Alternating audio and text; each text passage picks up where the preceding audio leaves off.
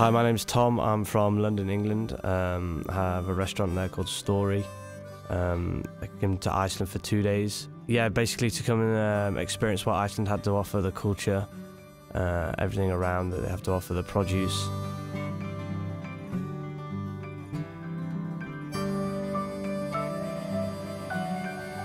So I went to the waterfall.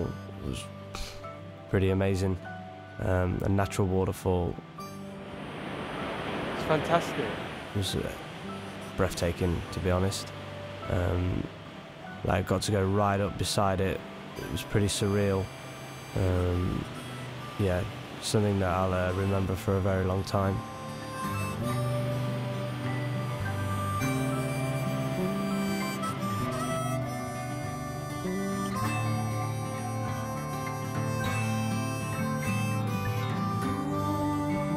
I went to visit some locals that smoke trout.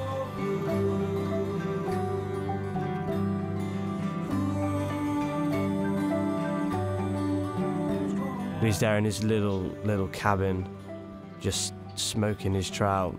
This guy looked like he'd grown up outside. He was something else. This massive Icelandic guy with a big Icelandic tattoo on his arm there, just chopping up the fish. They've been smoked for 3 days over lamb shit. The trout was amazing. I mean, I'd never tasted anything like that. It's been smoked that way before. Something that was very new to me. Something that I really enjoyed. And it was one of the best things I've probably tried in a long time.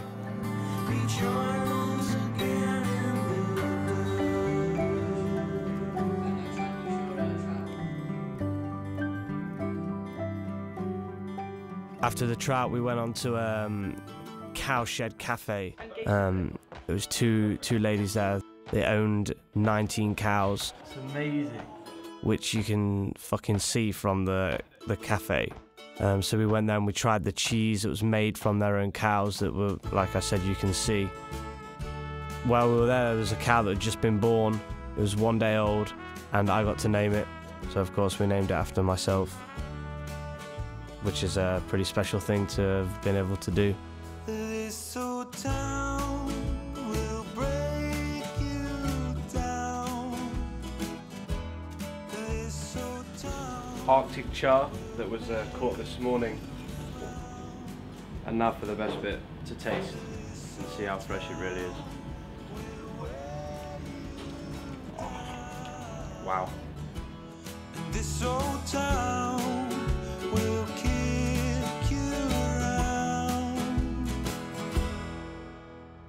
Oh, the ways you'll disappoint yourself.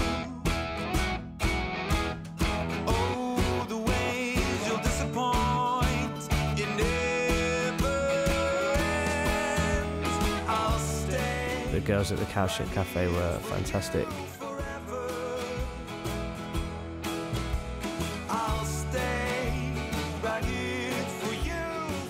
After having lunch at the cafe, the daughter took us up to get some rye bread that was steaming in the ground. So we went up together, pulled it out of the ground, and then just poof, popped it out. This rye bread that had been cooking for 24 hours, steaming. It was fantastic. That for me was probably the highlight of everything that I'd seen so far. Sitting with an Icelandic elf, eating bread baked in the earth. With a frozen bottom. It's delicious. Yeah, with a frozen bum. No, it's pretty cold. This old town will break you down. You know, I went away trying to get it round my head that, really? Perfect. This is happening in Iceland? Fantastic.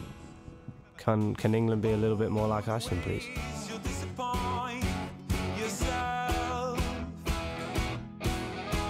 So after being amazed by the whole bread in the ground experience, we travelled on through to the geothermal area, which is basically these natural spas and springs just shooting up from the ground. And I was very lucky to be able to take a dip in the geothermal pools, which was pretty amazing. It's like freezing outside, snow falling.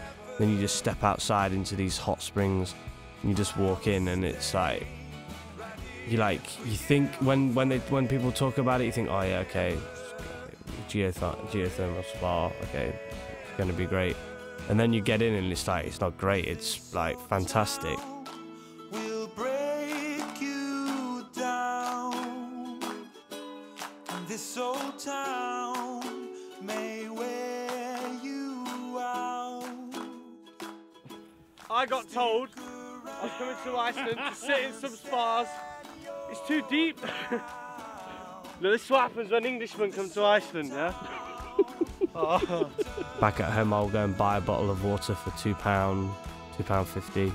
In Iceland, I come to Iceland and I just stop by the road, walk 20 steps to a creek, and I can drink it straight out of the creek with nothing, just a cup. And it tastes It's pretty good. better than any other water I've ever drank. And you know, I think that is a very majestic, magical, special thing that will stay with me for a very long time. And it's them kind of experiences that I'll take home. It's a very special place.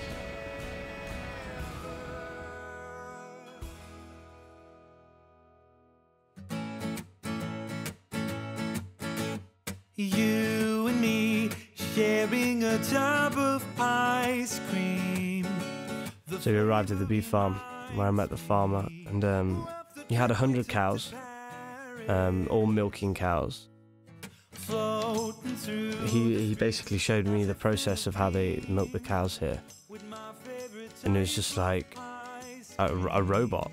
You know, I nicknamed it Robo Cow because it's like a PlayStation for cows.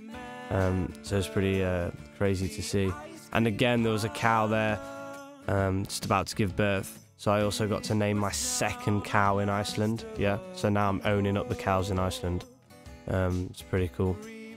And then he took us over to see the bulls, which was, to say at least, quite an intimidating area. A lot of really horny cows giving you that look. Whoa! I got a little scared at one point. He gave us some of his carpaccio. Again, it was with Angelica and some parmesan, and it's really, really good. Right at the end, he gave us his ice cream that was homemade, which was used from the unpasteurized milk. My favourite personally was the sheep sorrel. Really well balanced, super creamy, just great taste. Well, thank you very much for everything and showing me around. I really enjoyed it. Thank you for coming.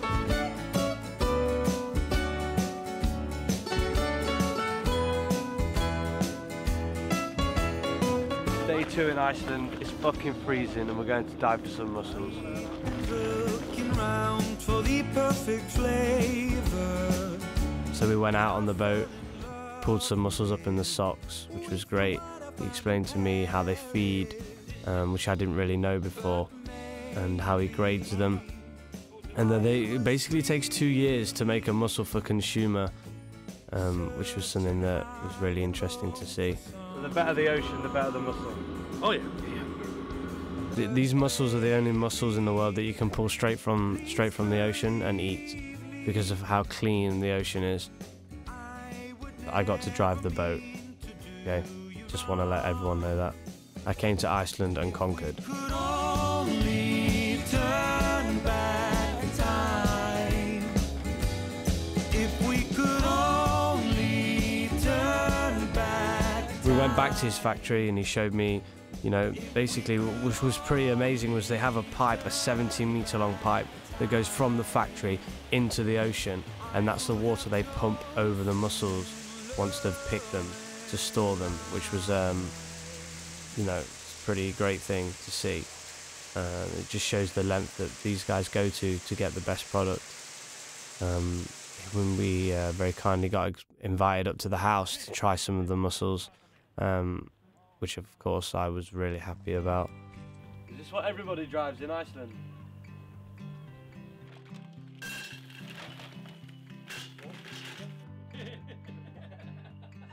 We just had a really hot pan in the mussels, and I was like, you just going to put them in like that? And he was like, yeah. So here we just have the mussels. They're gone in dry. They've just been pulled from the ocean like an hour ago? Half an hour ago. So they're literally just cooking in their own seawater. I mean, look at that, man. The floor under our feet whispers out. Come on in, come on. Man, that is fucking off the chain.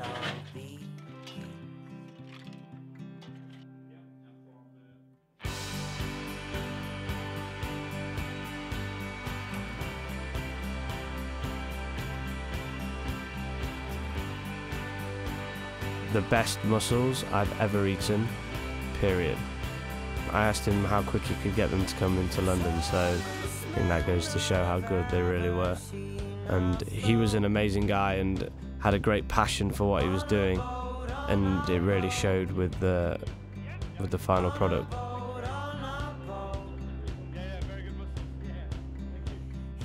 At the beer factory, some microbrewery in Iceland, I met the son's owner, who at first I had to show how to play football, because obviously anybody from England needs to let anyone else in Europe know that we are the best nation at football. In return, he got to show me how they make their beer, how it's processed. So he showed me, firstly I tasted unfiltered beer, which was really, really good actually, super caramelly, could really taste the barley.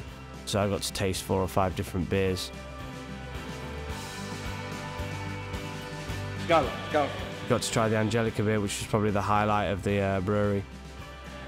Oh, yes. And yeah, it was really great. It was really, really enjoyable. I think they saved the best till last, because the final stop on the trip we went to see a guy that makes bacalao, which is saltfish.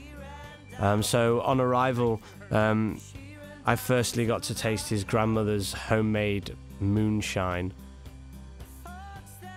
Fermented shark's head, I'd heard a little bit about it, but I didn't really know too much, so he explained to me what fermented shark's head is and why it's fermented, and basically I had to try some. It smells revolting. Please smell it. I want you to smell it. Please smell it. So it took me about 0.1 second to spit it out and start spewing, because it's probably the most disgusting thing I've ever put in my mouth, which obviously made me feel a bit of a pussy. You know, I did get a certificate saying that I was part of the Shark Head Club now, but I don't think I really deserve it, to be honest. The guy that was showing me was a fantastic guy. I mean, we went on from that to another thing that was a very special. The bacalao, the saltfish. He showed me the process of keeping it in the dry salt, and then we got to taste some, and that was something that was, you know, you see now why so many people buy this and why it's so widely heard of, because it is really, really delicious. It's such a great thing, and again, very lucky to try that and try it from somebody that clearly is a master in what they do. And then just to top everything off, he asked me if I liked horses, and I told him that I did, and we went up to see his horses. He had 13 in total, so I did a little bit of bareback horse riding, just to show Iceland how the English really get down. You know, I think it was important, so I just thought I'd jump on and went for a little ride on his favourite horse, called Star, and that was really something that was very special. You know, I never thought coming to Iceland in the same hour I'd go from eating fermented shark's head to salt bacalao to then riding horses bareback across the fields. So a trip that I'll never forget, and I'll definitely want to come back very soon. She likes me. And in the hectic world we live in, where everybody wants things now, and faster and quicker, and the whole Icelandic journey has really inspired me. Just the way that they use everything around them, everything from the natural geothermal to the water in the creek, the bread being baked in the ground underneath them, to the small guy that smokes the trout that he catches every day. You know, very happy people, and I think that's the biggest thing that I'll take back and definitely inspired me as a cook and a chef.